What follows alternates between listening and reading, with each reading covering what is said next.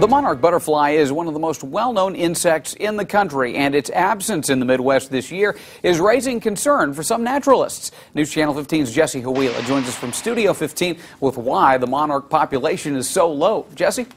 Mark, it all starts with understanding the butterfly's short life cycle. The monarch only lays its eggs on milkweed, a common weed found across much of the United States. Now, when the egg hatches, a caterpillar emerges, eats and grows over the course of a few weeks, then forms a chrysalis. From that chrysalis, an adult monarch hatches and toward the end of summer will migrate south to Mexico.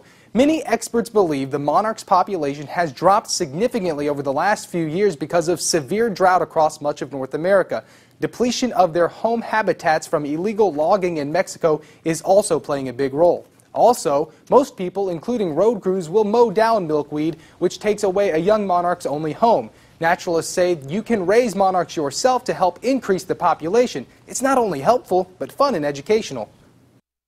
Wild monarchs, ones that are not brought inside to be reared, only have about a 10% chance of living. Well, I've done it at least 30 years. Everybody found caterpillars and raised caterpillars to the adults.